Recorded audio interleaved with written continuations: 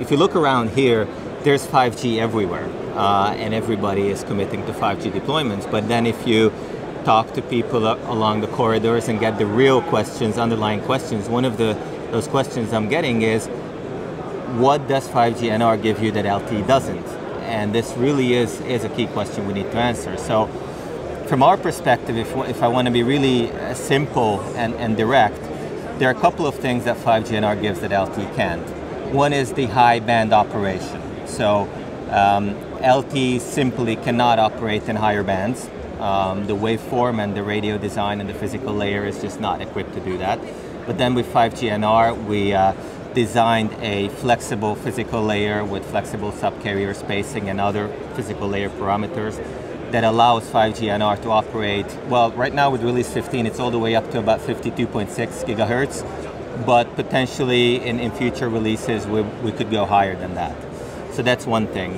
The second one is the high bandwidth operation with larger channels going all the way up to 400 megahertz channels. So we can achieve much higher throughput without carrier aggregation than LTE. So these are the two main elements. And then of course we have massive MIMO. LTE also has massive MIMO, but even with the first release of 5G, we have a more advanced massive MIMO, which even in the lower band gives 5G NR a better throughput, about a 15-20% throughput increase depending on how close you are to the cell center or the cell edge. So from a pure radio perspective, these are very important differentiators. And then on top of this, what comes with 5G NR is the low latency. I mean, many of the demos we see around here are based on the low latency capability of 5G NR.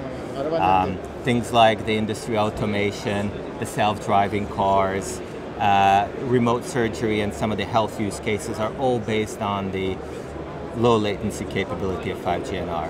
So that would be my sort of elevator pitch style of summary of what 5G NR gives you.